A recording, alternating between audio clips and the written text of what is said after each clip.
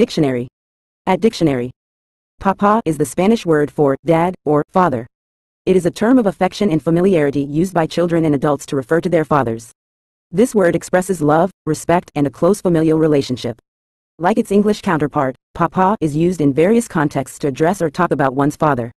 For example, te quiero, papá means I love you, dad.